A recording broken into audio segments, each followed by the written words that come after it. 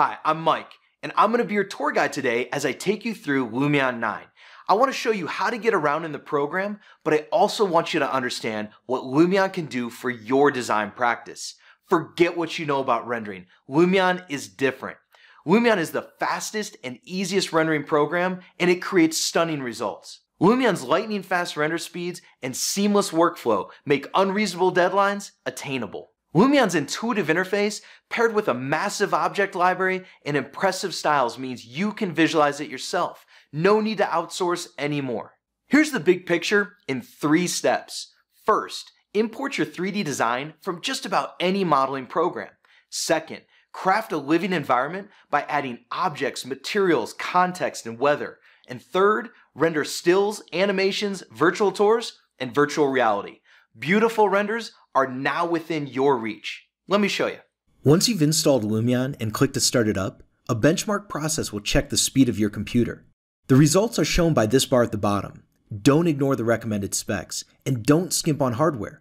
You will need a good graphics card to get the most out of Lumion. Click on the bar to see more detailed results. This computer has an NVIDIA GTX 1080 Ti card. All the benchmark bars are green, which means this setup is going to rip. You can rerun the benchmark if you install new hardware, but for now, we're all set. The News and Learning section on the start screen links out to helpful blogs, events, and tutorials. These items update often, so be sure to check them out every time you start Lumion.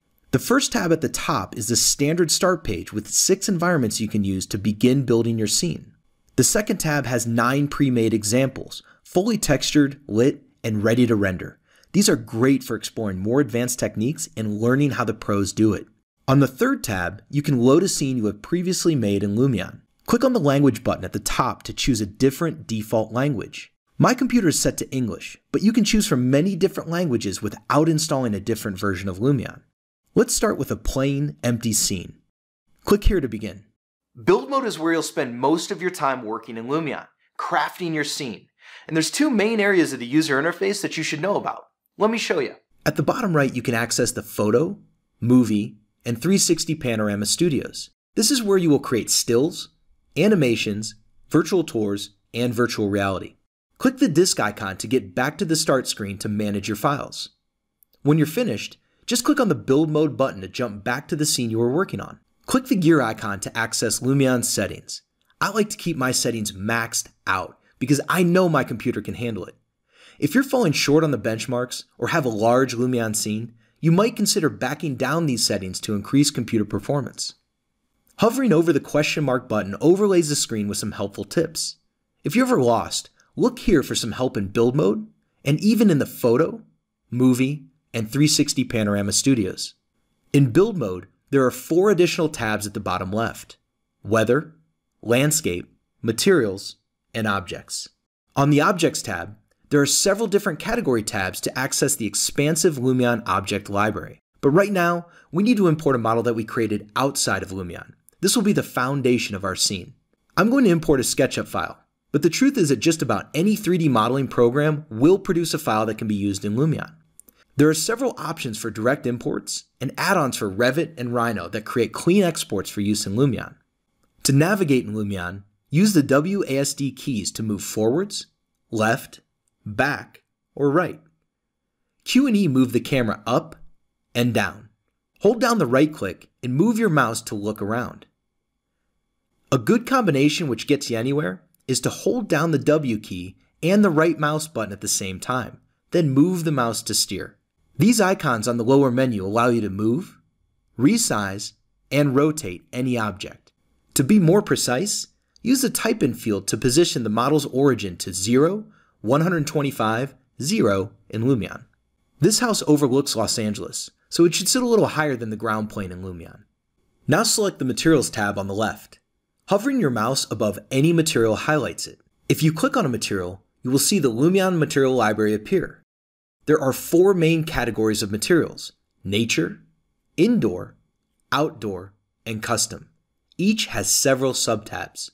You can either swap a Lumion material with the imported material, or you can add Lumion properties to the imported material.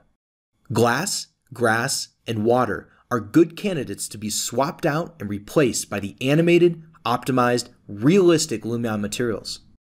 Lumion has trademarked pure glass presets. You can change the specific properties of any glass style that you select. Adjust the sliders to get the look you want. I like a little relief in my glass to take the computer edge off. Lumion water has always been absolutely stunning. There are lots of presets, all of which are completely configurable. The 3D grass in Lumion 9 has made a quantum leap. There are plenty of configurable presets, and now you can have as many variations as you like in the same scene. If you are good with texturing in your modeling program, it is easy to add Lumion properties to the imported materials. Make it a standard material and adjust the gloss, reflectivity, and relief. There are several other tabs to adjust position, orientation, transparency, settings, weathering, and foliage. With these settings, it's easy to achieve an authentic look. Keep in mind that in build mode, some things will look a little different than the final rendered version. For example, transparent trees, lighting, grass, and some material details will look okay while editing, but spectacular once rendered. This compromise between edit quality and output quality will keep you moving fast. Alright, let's take a look at the Landscape tab. The third tab from the left opens the landscape functions, and the bottom menu now offers different options. Let's switch on the grass. Using the sliders, you can adjust the size, height, and wildness. The 3D grass materials can be pretty heavy. This type of grass is not, so it's better for larger fields. You can change the overall style of the landscape here. Notice that the steep terrain is automatically rendered as cliffs. Very cool. Use the height tools to modify the terrain. You can raise, lower, flatten, jitter, and smooth the Lumion terrain to better receive your imported design model. You can paint the terrain like this. Get the look you want by adjusting the pattern, brush size, and speed. You can add an ocean with just one click. Adjust several properties using the sliders to create the right look. Create perfect context for an urban environment using the OpenStreetMap import. This feature has been drastically improved in Lumion 9. The results are faster, more accurate, and more detailed than before. The button on the far right gets us weather options. It's easy to change the sun direction and height by using the dials. You can select from several cloud types and easily control the amount of clouds using the slider. The button on the left gets us back to the Object tab, so we can now start to detail our scene. Click on the Place tool, then select a collection to place from. Notice that the library is now available right here in build mode, so you can keep your eyes on your design. Notice the size of this collection. Each of the tabs has several sub-tabs. Imagine what it would cost to buy all of these objects individually. Click the Nature Objects category. Now, click on an object thumbnail. Position your cursor to see the object rendered right next to your design. To explore different choices, just click on another object thumbnail. Use keyboard shortcuts to rotate and scale to get it just right before placing. You can sort through any collection with a search. Let's try palm. Click on a tree, then click in build mode to place it. All of these landscape objects are pre-animated, truly optimized for Lumion. They even respond to weather. You can see it gently blowing in the breeze. You can get your planting plan modeled really fast using the mass placement function. Click to start the line, then hold Ctrl to continue to add points. This menu pops up for you to adjust spacing, rotation, number, and offsets. You can add other objects to the mass placement path and they will be mixed in. The select, rotate, scale, and delete tools give you full control of the objects in your scene. Edit all categories at the same time, or choose a specific category to isolate while editing. You can always edit an object's properties by clicking on it with the Select tool. Adjust the transparency of a tree to help your design show through. If you move the mouse to the top of the screen, layers will appear. It's good practice to assign different object types to different layers. Looks pretty good. I think we're ready to take some photos. The camera icon on the right gets us to the Photo Studio. This is where you can take snapshots of the scene you've built. The interface changes a bit, but you'll still move around your scene with the same navigation controls you used in build mode. You can save the camera locations by clicking the Store Camera button above the camera slots. Clicking on any stored camera takes you back to that spot in your scene. The numbers below get you access to each photo set. There is room for 100 cameras. Styles are truly the easy button in Lumion. Click on a style to get stunning results with very little effort. There are realistic and sketchy styles. Here are renders of this project using only styles. I like to use a sketchy style early in the design process. This way it doesn't feel like I've worked everything out just yet. It leaves a little bit to the client's imagination. It can also make an incomplete model look a little more intentional. The FX button at the top is the door to Lumion's effects. Add several effects to build your own custom style. There are several different effect categories like light and shadow, camera, scene and animation, weather and climate, sketch, colors, and various. Let's start with the new real skies effect. There are 39 real skies with pre-configured skylight settings. It takes just a single click to give your design a clear blue morning, a stormy afternoon, or an unforgettable sunset. The sun is casting pretty harsh shadows in this scene. Add the shadows effect to turn on soft shadows and fine detail shadows. Much better. We'll add another world effect, reflections. This is a very useful effect for achieving more realism. Lumion invented speed ray reflections, and switching it on improves reflections without much effect on computer performance. The pencil allows you to add reflection planes to specific surfaces. These are perfect reflections, but they have a bigger effect on computer performance. I've just skipped forward, having added a number of effects to the still image. You can save your unique stack of effects to a file for later use. Load the effects on each camera to save yourself some clicks. Render the current shot or photo set.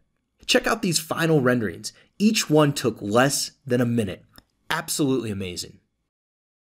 Switch to the movie studio by clicking on the icon on the lower right. This is where you become a director. Your job is to tell the story of your design. Let's record a camera path. Like before, you move around your scene clicking the camera icon to store camera locations.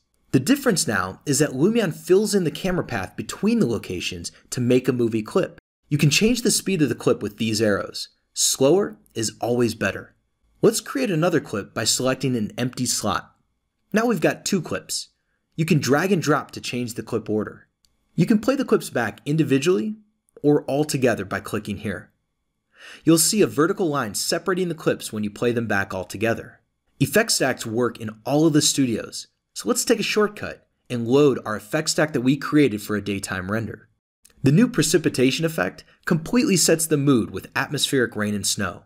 This interior shot takes on a cozy mood with the rain falling outside, but it would be great if we could just get this weather to clear up. Keyframes allow you to animate effects. Click on the wave symbol next to the effects slider. A keyframe will be added to the playback bar. Scrub through the clip to a different point. Then, click the wave symbol again to add another keyframe. Now it's pool weather. Now, let's render the whole movie by clicking on the green button at the bottom right.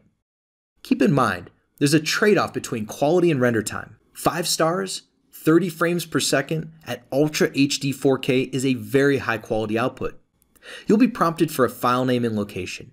Render times depend on chosen quality level, graphics card, and the length and complexity of your movie. This is a brief glimpse of the rendered output. Pretty spectacular. Now try this. Add the 3D movie effect to your animation. Render it again and check it out in the Oculus Go. This is unbelievable.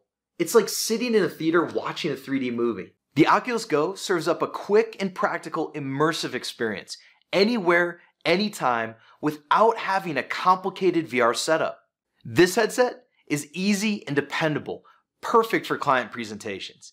Let me show you some more Lumion VR possibilities in the 360 Panorama Studio. The interface changes a bit, but the idea is the same. Move around your scene and select locations by clicking on the Store Camera button. Each location will eventually be rendered as a 360 panorama and uploaded to My Lumion for sharing and viewing online, or for use in a virtual reality headset. We now have 6 locations. We'll load the effect stack that we created earlier to each of the positions. Let's first render as a virtual reality output, suitable for all of the popular headsets. There's a big difference in the time it takes to render draft quality versus production quality. So, unless it's really necessary, select draft quality. View these in your VR headset for a mind-blowing 3D experience. You can also render the panoramas to My Lumion. This will send an email with a unique link to your online render. This link can then be forwarded to anyone you like, so they can navigate around your latest design right away on a phone, tablet, or computer. It's rendering to My Lumion now. Fast forward, we can now view the renders on the My Lumion website. You can jump between viewpoints by enabling these eye symbols, or you can jump between them in order using the arrows at the bottom left. Clicking on the Settings button in the Panorama Studio takes you to your online management environment. This allows you to view and manage all of your My Lumion projects. The most powerful feature in Lumion is its seamless workflow. You can continue to make changes throughout the entire design process and easily reload it back into Lumion. Thanks for sticking with me through this quick tour.